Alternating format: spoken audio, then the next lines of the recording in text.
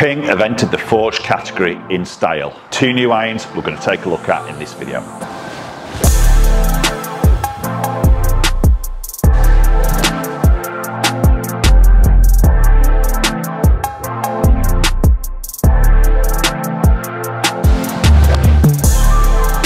So we know Ping as a brand are very renowned for their cavity back, making the game very much easier.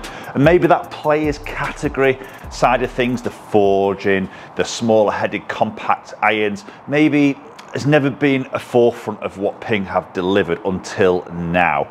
These 2 new irons, the Blueprint S, Blueprint T, look fantastic, fully forged and definitely hitting an area in that category where I think, you know, maybe that player desiring that type of golf club would probably go elsewhere. So Blueprint S quickly as a cavity back iron, then we've got the Blueprint T, which stands for tour, and that's just the cleanest looking iron you have ever seen from the back of it. So we're going to hit some shots. We're going to start off with the S and then move into the T. So I just want to jump in just before we carry on with the video. So 80% of you guys watching my videos aren't subscribed to my channel, and I really appreciate if you could join my community. So if you're enjoying the videos, please consider hitting that subscribe button, ring the bell while you're there as well so you get notifications of any future videos, and you'll be one of the very first ones to watch it. So for me, the Blueprint S is probably the exciting one. I think this is going to appeal to the majority of golfers out there, with the T being really for that ultimate ball striker, because that is an extremely small head.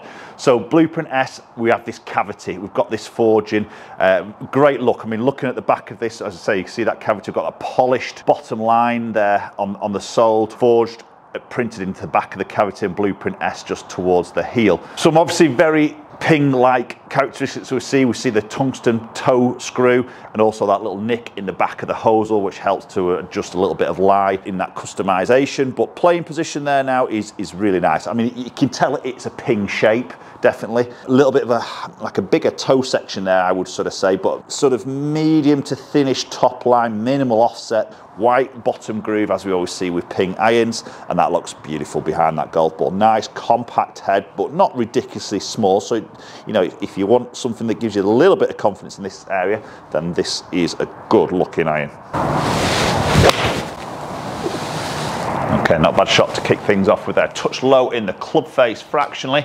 Definitely get that little bit of that feedback, but decent spin number there, 6,300, about 169 carry. So the loft, this is 7.9 and 7.9 in the T I'm going to hit soon as well.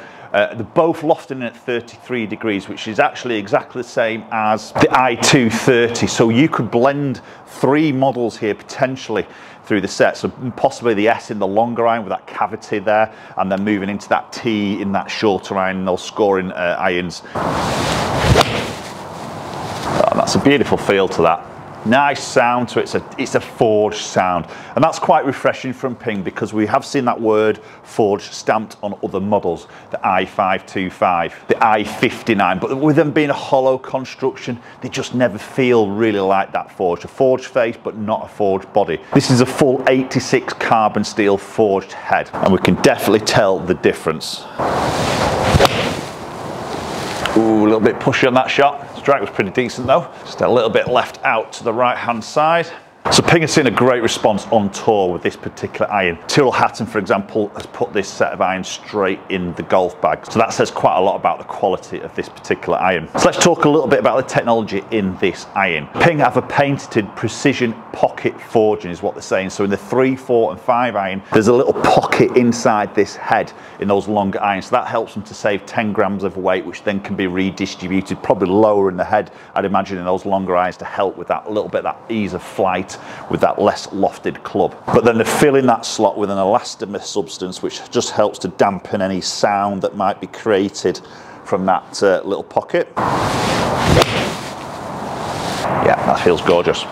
That's a great feel from a Ping iron there. So when we look at the sole, relatively sort of thin sole there, and then we've got this tungsten screw at the end of that sole towards the toe. Now, this will help with swing weight in the club to get it to the desired swing weight that they want. So they'll use that tungsten screw to really dial that in, and also some weights that will go into the hosel of the golf club as well, just to really precision that swing weight. And the other great feature of this iron, it's got that Hydro Pill 2.0 finish,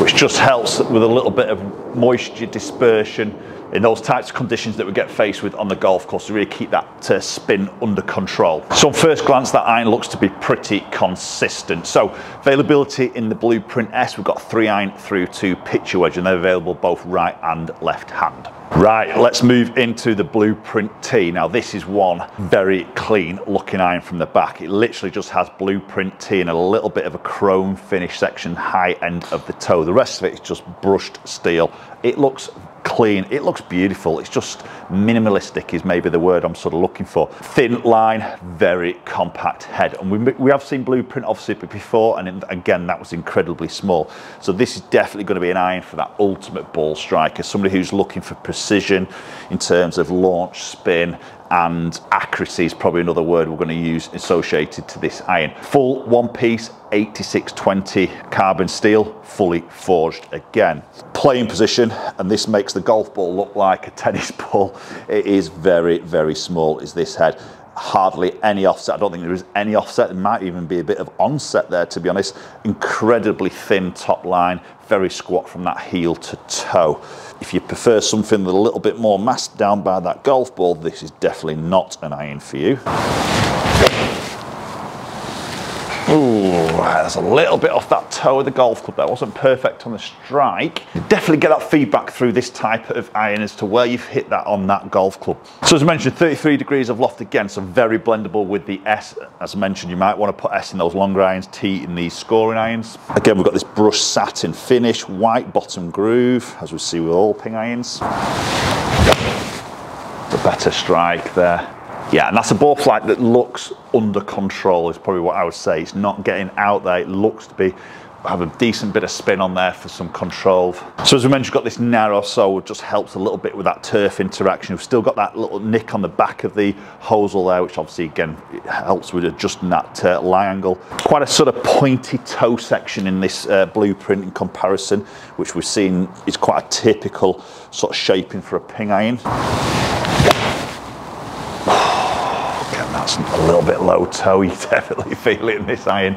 That's not perfect, but it might do all right there, to be honest. Yeah, that's pretty good. Now there is, even though this is a pure blade and we know tech-wise it's difficult to do anything with something like this, but there is a little bit of an MOI boost here. And again, we've got this tungsten toe cap section here, which again helps with that swing weighting, but just pulls a little bit of weight in the toe, and obviously got a little bit of weight in the heel as well. That's lovely. I think when you get that struck out the middle of the golf club, that feels as good as anything else out there. Okay, that's good. Really enjoyed hitting that. It's definitely not for the light-hearted. You know, that is a small looking golf club.